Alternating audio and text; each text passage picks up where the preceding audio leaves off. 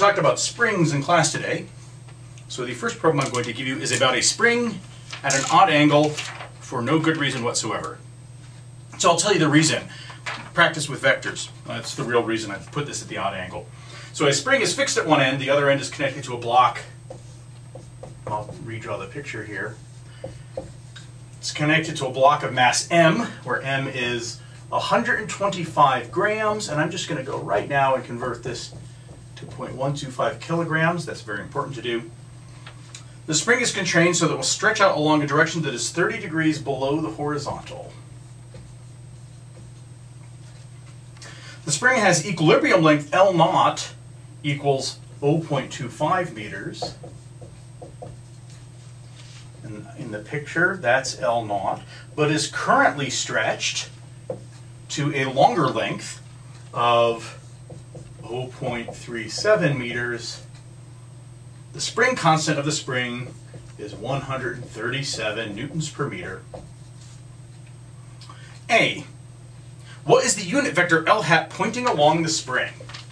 All right, and so this part of this really is, the reason I had the spring at this degree angle instead of along X, which would have made it easier, is so you would have to practice with this. Or so I would show you an example, really, because you're not doing this, I am. So remember, L hat points along the spring towards the end where the thing is connected to the spring. So what that means is L hat, and I need to define a coordinate system. Let's define X and Y like that. And this really is vertical, so we've got gravity to think about. We'll think about that later. And this is the angle that's 30 degrees. We know that the length of L hat is 1, because it's a unit vector, so its length is 1.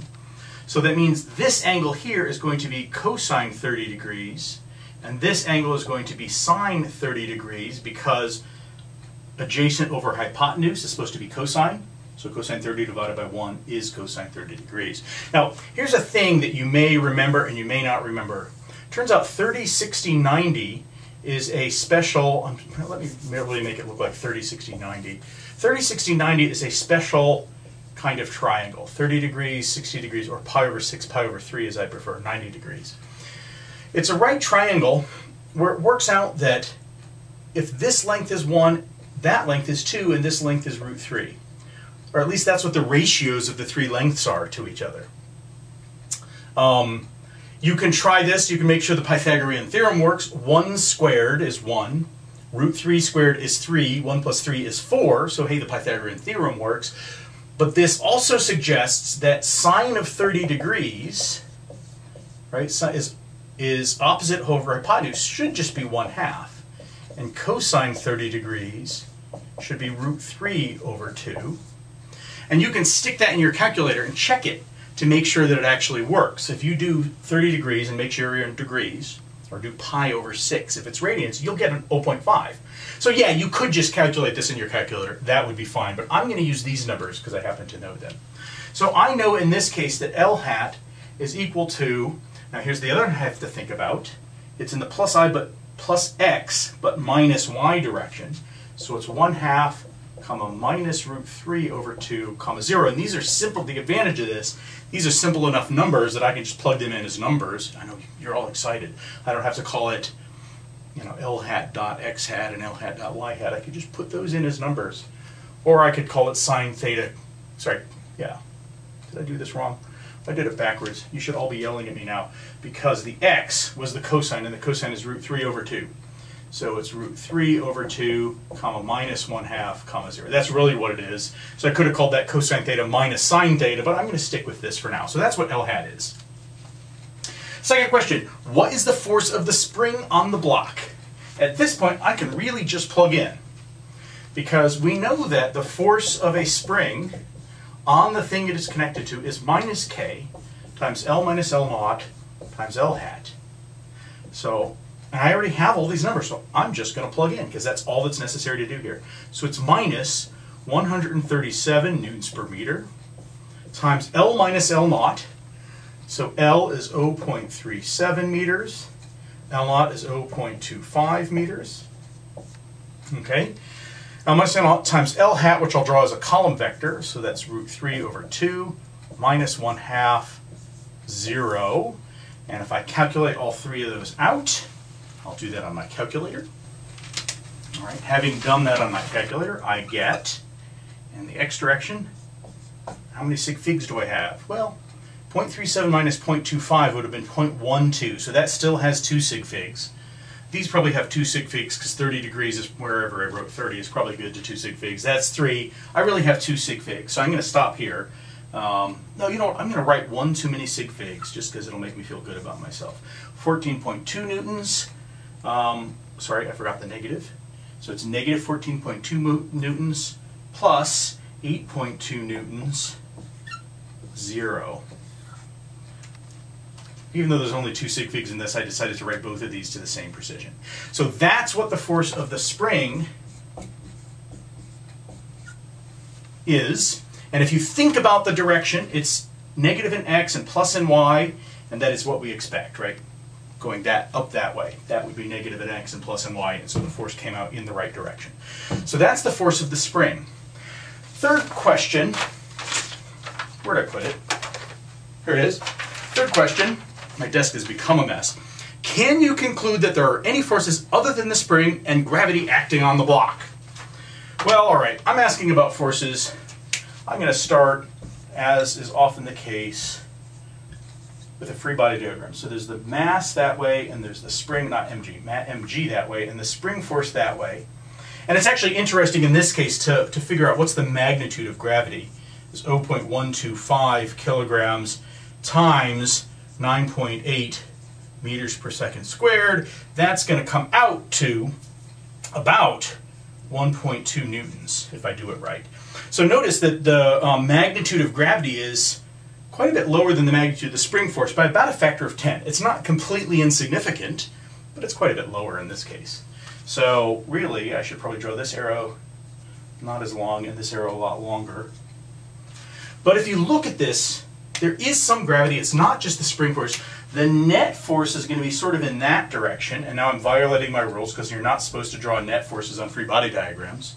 But okay, I'm done with the free body diagram. Now I'm trying to explain things. The net force is that way, which means this mass, if I pull it out this far and I let go of it, it'll accelerate that way. But I told you the spring is constrained to move along this direction, right?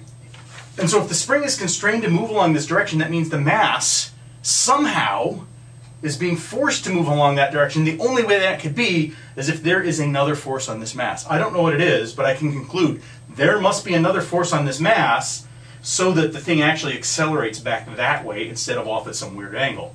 One way to do this would be to actually put a frictionless board here like this, and then we'd have a normal force like that, and then the three of these potentially could sum up to be just along that direction, and we'd be okay. All right, that's the first problem.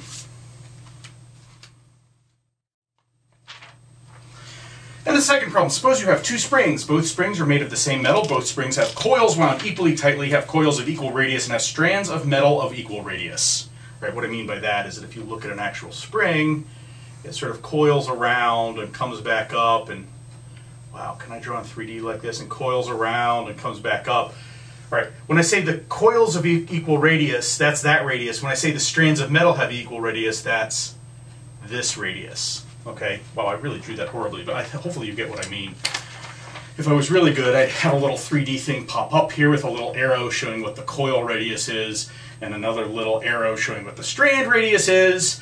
But that would probably be an awful lot of effort, so I don't think I'll do that. Okay.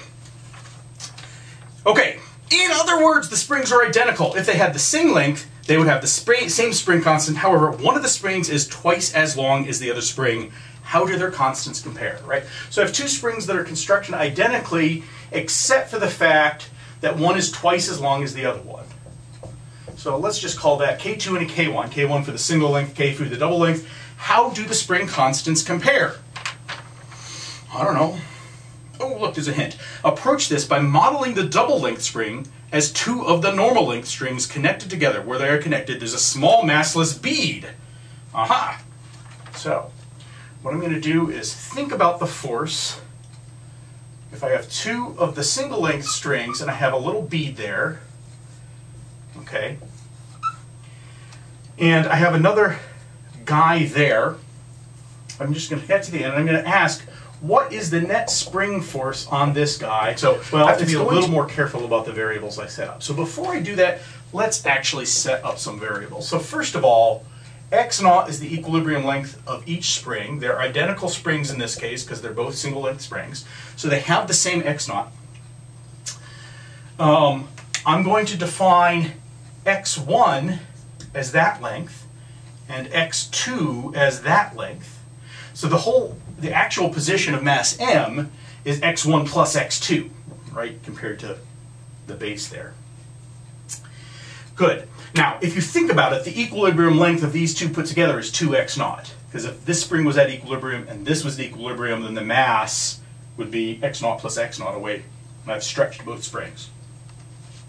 Here's another thing I want to argue. Well, I don't have to argue it. So here's what we want to think about. First of all, if this guy is just stretched and everything's at rest, there are no forces on this bead other than the force of spring 1 that way and the force of spring 2 that way. Because it's a massless bead, there's no gravity. It turns out I don't even need it to be at rest. If it's a massless bead, the net force on it has to be 0. Because by F equals ma, if m equals 0, then a has to be 0. I'm sorry, a doesn't. Whatever a is, F has to be 0.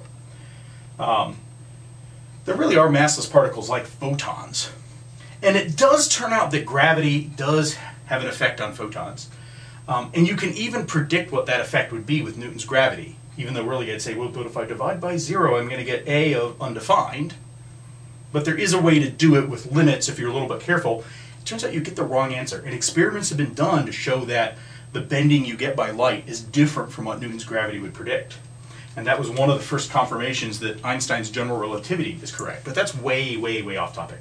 So the point is here is that this guy's mass is 0, so the net force has to be 0. So from that, I can conclude that the magnitude of spring 1 has to equal the magnitude of spring 2. Right? That must be true if the bead has 0 mass. And of course, the magnitude of spring 1 is k times the absolute value of x1 minus x0 has to equal k times the absolute value of x2 minus x0.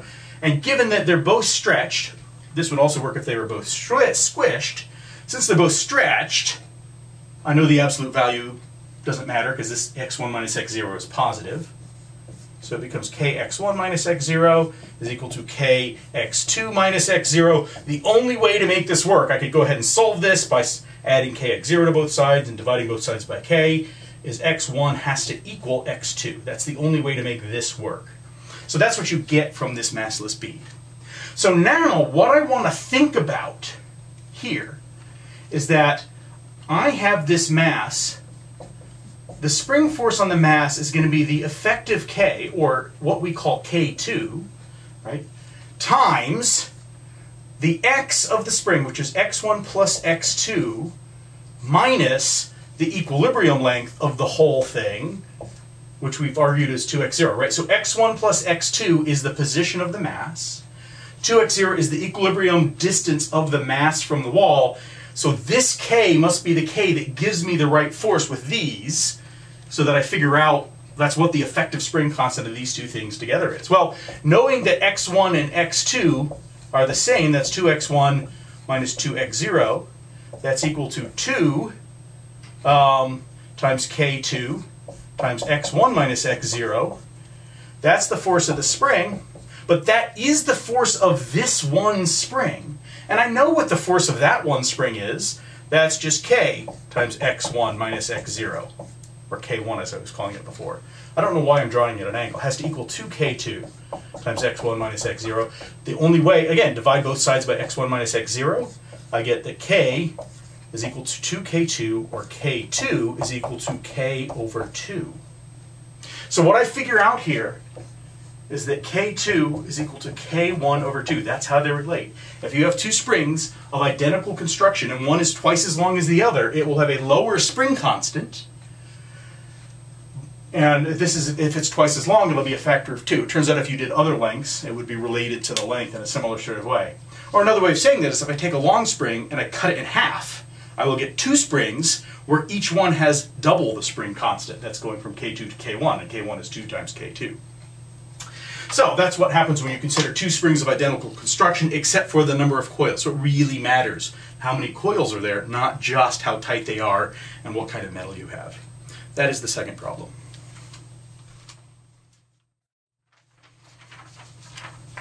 Two objects are on a sloped wooden board initially at rest. I won't draw this in 3D. I'm going to draw 2 little things, and we'll accept that these are sort of next to each other.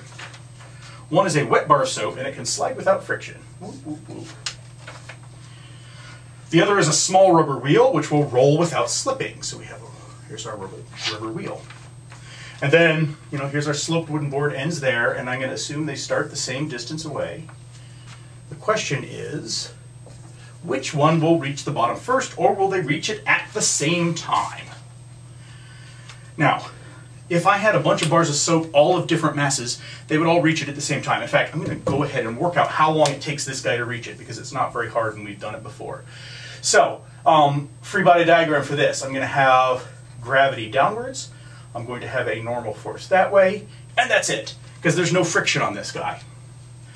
So I'm going to define my coordinates in this tilted way like this, so x is down. So a vector is now equal to a, 0, 0, because it's going to accelerate entirely in the x direction. So I don't have to worry about the y or z directions. The normal force points entirely along the y direction.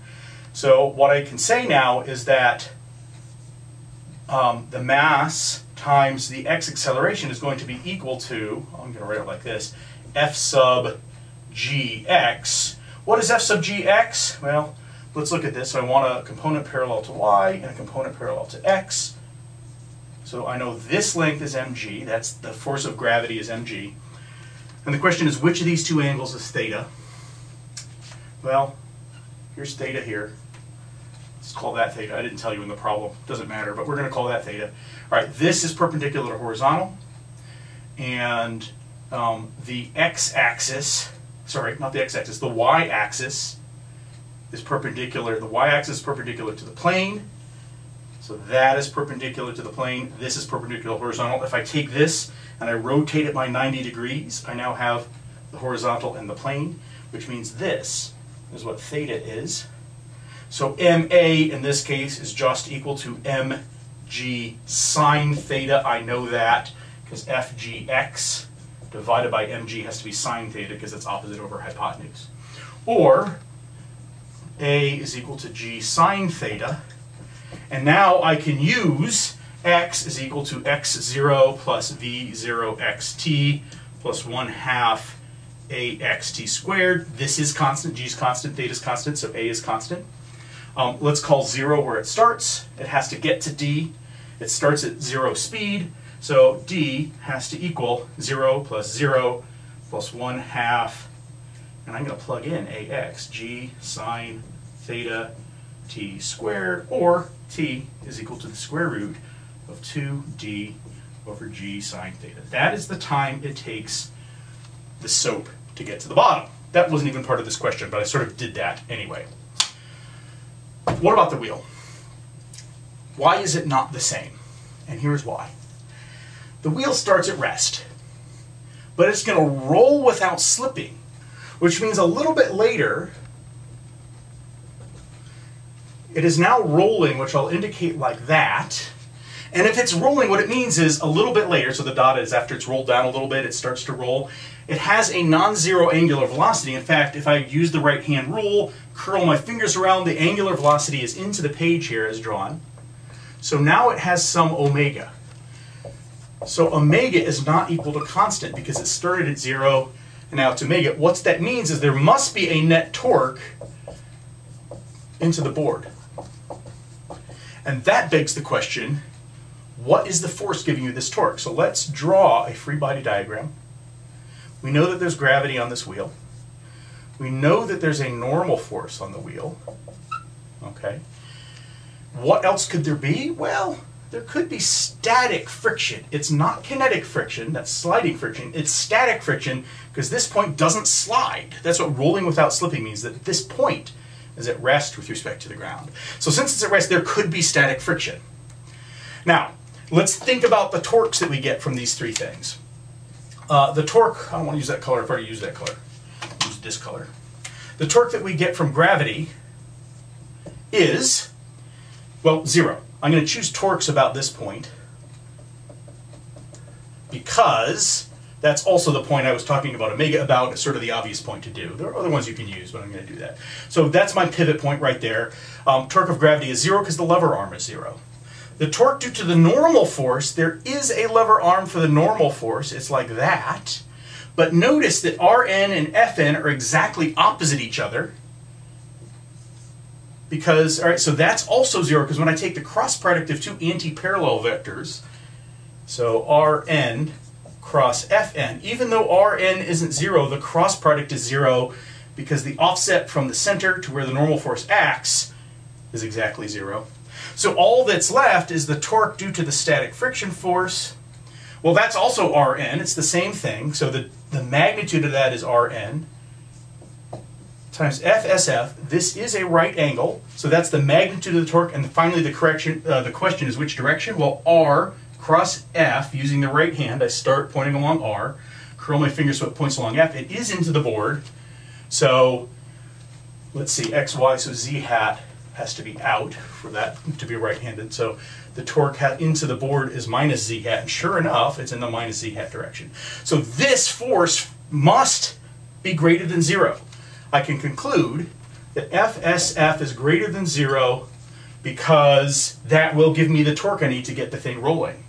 Well, so now, having figured that out, if I think about what are the X forces, if I say the mass of the wheel times the X acceleration of the wheel is going to equal the mass of the wheel times the X component of gravity. It's the same thing we thought about there, G sine theta, minus the force of static friction. And so just looking at this, I say AX is equal to G sine theta minus FSF over the mass of the wheel. I can just look at this, compare it to this. It's less than A of the bar of soap. They both start from rest. The bar of soap is accelerating always faster than the wheel, so it will always have a higher velocity than the wheel, so it will actually reach the bottom first. So the answer is bar of soap wins. Never bet against a bar of soap.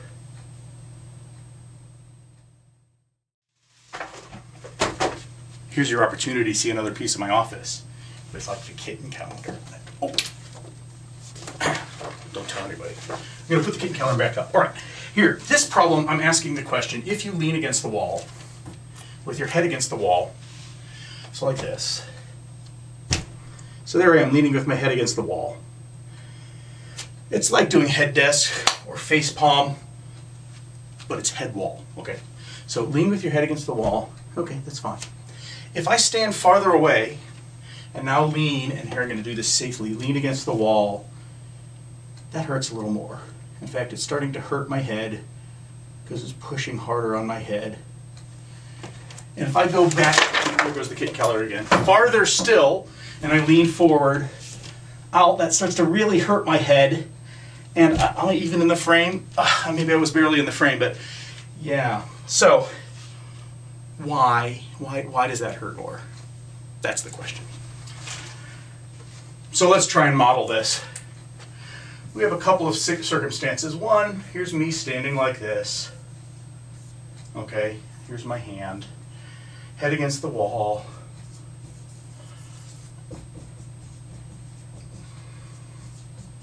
Okay, and here's me again at a higher angle. There's my foot, there's my hand. And the question is, why? Well, all right. What does it really mean to say my head hurts more? Why was my head hurting? Because the wall was pushing on it. Well, the wall pushing on my head, of course, is the normal force of the wall on my head.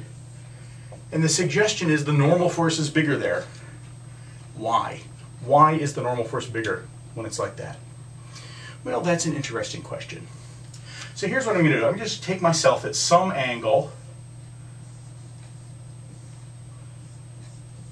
and I am going to draw me a free body diagram, and I'm going to draw all of the forces that are acting on me. So here at my center of mass, which isn't in my hand, it's in my mass, never mind.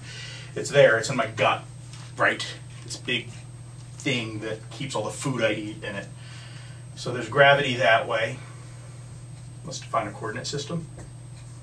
There's the normal force of the wall on my forehead. There's a normal force of the ground, so I'll say NG. Fw is for the wall. Fng is the normal force of the ground. And then there is static friction that way. How do I know there's static friction that way? Two ways. First, there's a normal force that way. What else is there? Imagine if the ground was really slick and I leaned my head against it, my feet would slide out from under me that way. What's keeping that from happening? Static friction. But also, if you actually think about it, take your shoes off. Here I am taking my shoes off even though you can't see. If you go and lean against the wall and feel which way, you feel like your feet are pushing back. Well, you are pushing back on the ground. So you are pushing on the ground that way. By Newton's third law, the ground's pushing on you that way. I can put my shoes back on with the demonstration complete. So those are all the forces. I was at rest, you saw. So what we know is that the sum of forces in the x direction have to equal 0. Really, the vector sum of the forces has to equal 0. But this is three different equations, one for x, one for y, one for z. We're not going to worry about z forces because there were no forces in the z direction. But that's the way it is. Sum of forces in the x direction have to be 0. That is Fw minus Fsf. Okay. The sum of forces in the y direction have to be 0. And that's equal to force of normal force of ground minus force of gravity, which is force normal force of ground minus mg. Okay. Well, there's nothing here that would suggest anything is different here. But there's also three things I don't know. I know my mass, at least in principle, and I know gravity. But I don't know what the normal force of the ground was. I don't know what the normal force of the wall was, and I didn't know what the static friction force was. So I need another constraint if I'm even going to talk about this. Well, there is another constraint. Not only was I not moving like that, so I was staying at rest this way, so there's no acceleration in the x direction. There's no acceleration in the y direction, but also I wasn't spinning. So also the net sum of torques has to be 0, and I'm going to go and notice that what I'm going to do is use this as my pivot point. Why? Because two of the forces that I don't care about, this is the force I care about, two of the forces I don't care about have 0 torque from this pivot point because they're acting at this pivot point. So that means those forces go away. That'll be easy. And I'm going to notice that r cross f of that and r cross f of that are both in the plus or minus z directions. So I'll know all I have to worry about is torques in the z direction. Well, that's going to equal the gravity radius times the force of gravity. That's in the plus z direction. Okay, but I better go ahead and do this as a cross product because they're not perpendicular. So I'll say that cross that. And then I have the radius of W crossed with the force of W. This had better come out in the negative z direction, right? Because I just do it with my right hand. The r is that way, the z is that way, or the f is that way. So I'm actually doing the sum of vector torques here. Well, okay, so what is Rg? I'm going to draw another picture here so that this picture doesn't get too cluttered. I'm going to define this angle to be theta. I'm going to define my height to be h. And I'm going to pretend, it's not exactly right, but it's close enough, that my center of mass is h over 2 away from the ground here. So then the question is, what are the components here? So that is the x component of Rg. So that's Rgx, which is going to equal h over 2 times, and this is the adjacent, so adjacent over hypotenuse times cosine theta. And this is the y component of Rg, because from here to here is Rg. This is now becoming a pretty cluttered picture. So Rgy is equal to h over 2 sine theta. And likewise, for radius of the head, what do I want to call it? Radius of the wall, because it's where my head hits the wall. That, the x component, by the way, I did make a mistake down here. RGX is actually negative, because notice it's to the left, right? Plus x is to the right. RG is going to the left. Of the wall, well, it's going to be the same thing. This whole length divided by that hypotenuse is cosine theta. So it's minus h cosine theta, because the hypotenuse is now h. H sine theta, comma 0. So now I need to do these cross products. Well, I can do this. So RG cross FG is equal to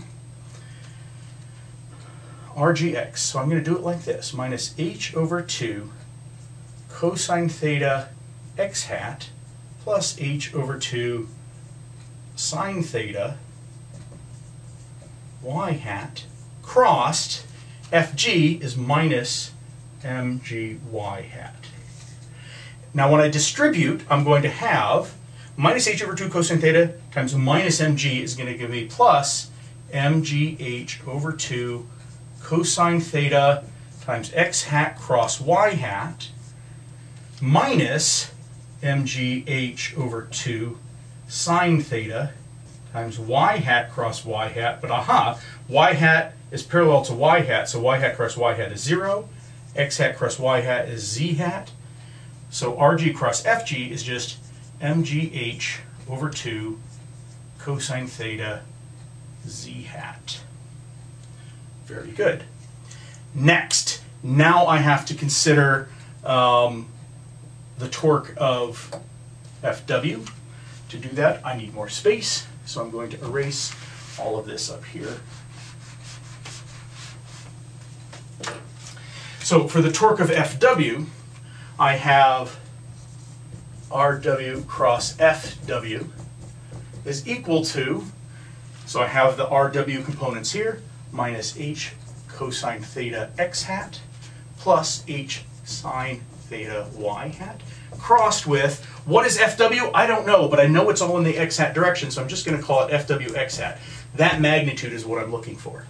So again, notice I'm going to have a thing times x hat cross x hat from this first term, which is going to go to 0, so I'm not even going to write it out, plus Fwh sine theta times y hat cross x hat cross x hat. I erased my axes. No, here they are. If I do y is that way, x is that way, so if I do the cross product, notice I have to contort myself to do this. Y cross x is into the board, so that's minus z hat, okay? So I get that this torque is equal to minus Fwh sine theta z hat.